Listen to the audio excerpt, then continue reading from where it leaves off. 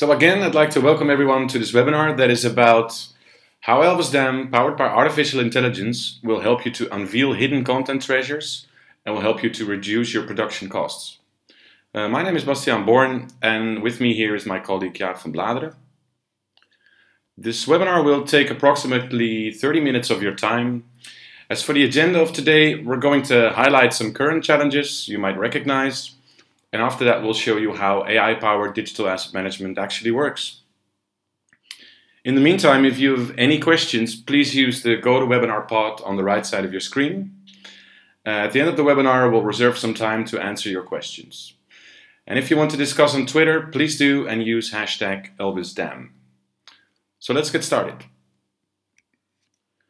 From what we're hearing, these are challenging times. As a publisher, you're constantly challenged to create compelling content that will grab your reader's attention.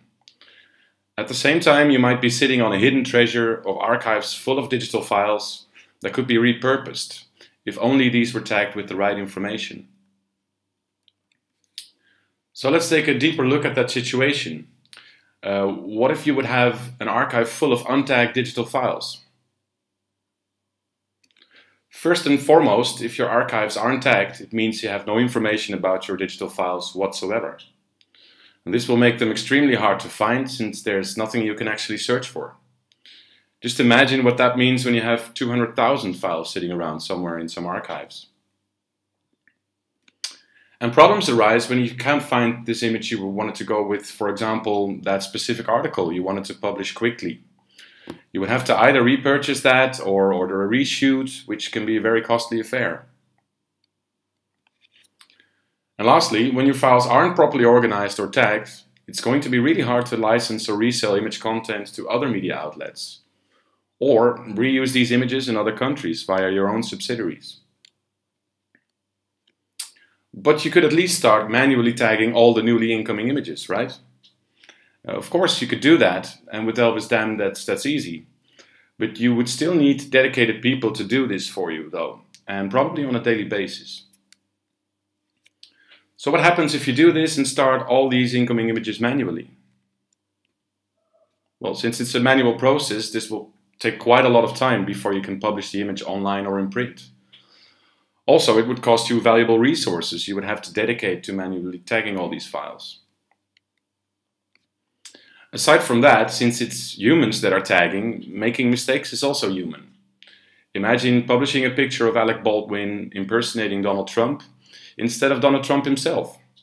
In some cases, this could even lead to fines or court cases. So let's see how artificial intelligence could help us in solving some of these issues.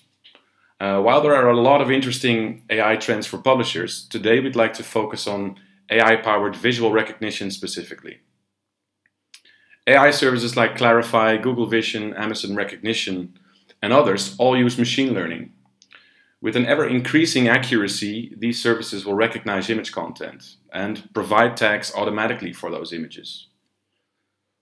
While visual recognition on its own is great, it doesn't automatically mean all of a sudden your files are organized and searchable. So in that sense, it's only part of the solution. So today we're having a look at what happens if you combine the best of both worlds. A powerful DAM to organize, search, and archive your valuable digital assets, combined with AI-powered visual recognition for auto-tagging your existing archives, as well as the flow of newly incoming images. Coming up in the demo, we will be covering three topics. First, how batch tagging your existing archives will make them instantly searchable. Secondly, how these tags can be translated into any language to help you reuse these images in other countries. And third, how auto-tagging newly incoming images will dramatically save you time and manual labor. So with this said, I think it's time to switch over to my colleague Jaap van Bladeren for the demo. Yes, thank you, Bastiaan.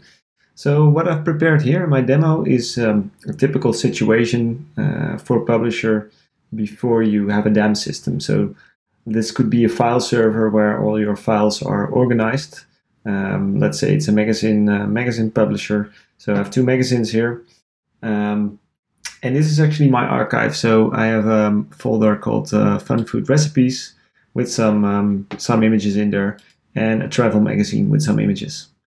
So let's say that I know for sure that I have some images with bread in my Fun Food Recipes folder.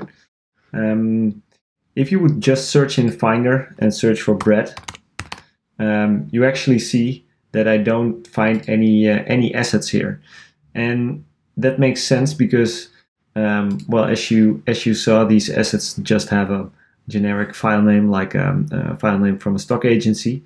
So there's no way to match that. So now let's have a look how DAM and AI can help us here. So what I'm going to do is I'm actually going to move these two folders to our digital asset management system. So let's select them, and then we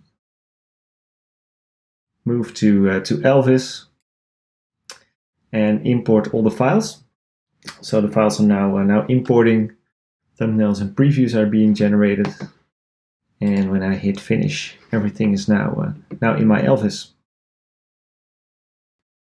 So with all the images in Elvis now, I want to add some metadata. I didn't do that on purpose during the import process, because we want to do that automatically using artificial intelligence. So what I will do now is go to the auto tag images function, and basically this will tag all the assets in my folder and all the subfolders. So let's hit the start button, and now the auto tagging process will start. So what you can already see here in the background is that some of these images get some tags. So let's say we click this one. You can actually see the tags here on the right popping up. So just wait a moment till this process finishes. So everything should be tagged now. So now we can actually do some searching through our archive, because the complete archive is now tagged. So remember, I did that search on bread in Finder, and I didn't return any results. So let's see what happens now if we do that in Elvis. So I search for bread, and I actually get 5 results. And it also allows me now to drill down the results. So what we have in Elvis is something called filters. And when I open my filter panel, I can actually see all the relevant filters for this search result. So let's choose egg, and I will see all the pictures with egg in there. Now let's have a look at these two images a bit more in detail. So I'll just open up the preview, and let's get to the second image and open up my metadata here. And you can actually see all the tags that were generated for this specific image. And also that the results are actually quite good. So a lot of relevant tags here that are being generated. So let's close this now.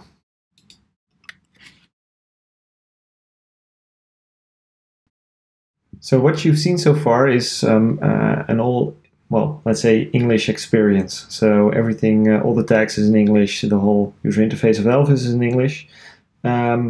But as a publisher, you can also work in a more international environment, or maybe you just work in a single different language. So that's something we support as well as part of the Elvis DAM AI integration. So what I'm going to do is I'll log out, and I will actually log in as a user who has a German background. So let's change the user interface also to German and log in. So as you can see, the whole user interface is in German now. So also the metadata is in German. So what I can do is if I search on the German word for bread, which is Brot, so let me just do that, you will actually find all the images with bread as well. And just to show you, so let's say I'll take this image. You can actually see that all the tags were also translated to German and available in German. And that works for essentially any language. So some AI services can directly provide tags in a specific language, but what we also use is Google Translate to translate text to a specific language. Okay, let's get back to English.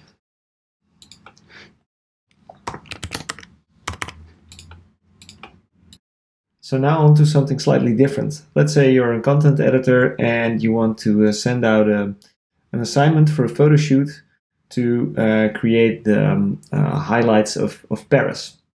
So some images of Paris that you want to retrieve from an external photographer. What you can do is send a request upload to this specific photographer. So I'll give it some details.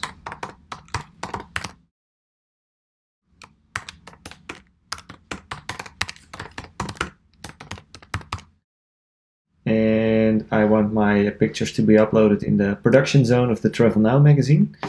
I'll hit share, and now a link is being generated that you can send out to this photographer, so he or she can upload their pictures. So let me switch to the role of the photographer now. What they will see is a very simple Elvis UI. They can browse their images and upload everything into Elvis with a simple click. And obviously they can apply their own metadata here. So let's say, okay, this is the Eiffel Tower. That's all easily done. But this photographer, they can be busy, so providing all the relevant text is still a lot of work. So they probably just quickly hit finish upload, and you end up with a not properly tagged photo shoot. But what happened in the background actually is that I changed some settings, and now it actually detects tags from these AI services when importing them. So when going back to the content editor, what they will see when everything is uploaded is a different view. So as you can already see, they will see all the images with the auto-generated tags. So you will see the generic tags, but also some specific tags which are related to the location. So in this case, the Eiffel Tower, or what do we have here, the Notre Dame. Not only containing the name of the location, but also the GPS coordinates. And that actually brings me to something fun that I like to show you. So let's say I'll just select all these images and show them on the map. We have this nice Google Maps plugin that allows you to show where these images are on the map. So here we have the Notre Dame again, and the Eiffel Tower, Sacré-Cœur, etc. So this basically shows you that you have two ways to work with auto tagging. You can either do it directly on import, as I showed you now, or at a later moment, as I showed you before, with the auto tag images option on the archive folder. So in the last part of this demo, I'd like to tell you something more about artificial intelligence models. What Clarify, for example, uses is a lot of different models to do very specific recognition on certain subjects. So you have the general model, which detects general objects, but they also have specific models to detect, for example, apparel, to detect celebrities in photos, to detect dominant colors, demographics, face detection, and the list goes on and on. A few of these models we also integrated into Elvis. You actually already saw the food and travel model in work.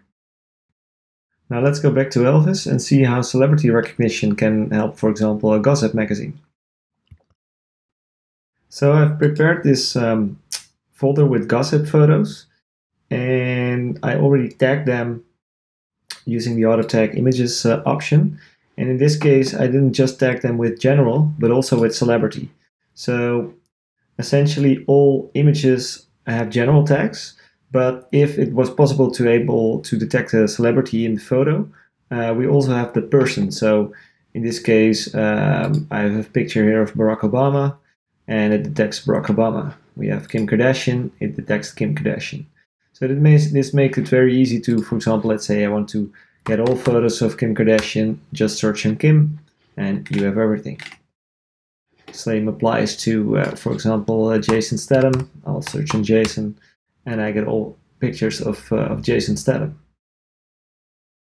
And it doesn't work only that way, it also works the other way around. So remember that that problem that Bastiaan showed in his presentation with a wrong picture of President Trump. Actually, Alec Baldwin impersonating President Trump.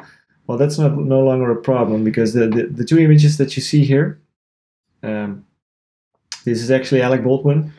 Well, you see no person is being detected. This is Alec Baldwin as well. Still no person is being detected. This is an actual picture of Donald Trump, which is correct. And that also applies to the other images. So you see actually that with, for example, celebrity recognition, the detection is very precise, and you will not get any incorrect names in your results. So that concludes my demo, and now let's get back to Bastiaan for the rest of the presentation. So thanks, Jaap, for the demo. Let me quickly sum up the benefits of what we just saw. When you auto tag your digital assets, your time to market for publishing content is drastically shortened. And by minimizing the manual labor of tagging, you save valuable people's time and your resources. And probably the best thing about the combination of AI and DAM is that all of a sudden, all your image content is easy to search and find, which helps to turn a static archive into a valuable repository. So let's try to understand what the value of a repository could actually mean. Assets can hold different types of value. A Reuters photo could cost anywhere between $20 and $200. A photo shoot might cost you $500 for a single shoot. And that single newsworthy picture you wanted to sell or use, it could be priceless. So we can probably agree that the value of a digital file can differ a lot. So for the sake of a calculation, let's assume one asset is worth $2.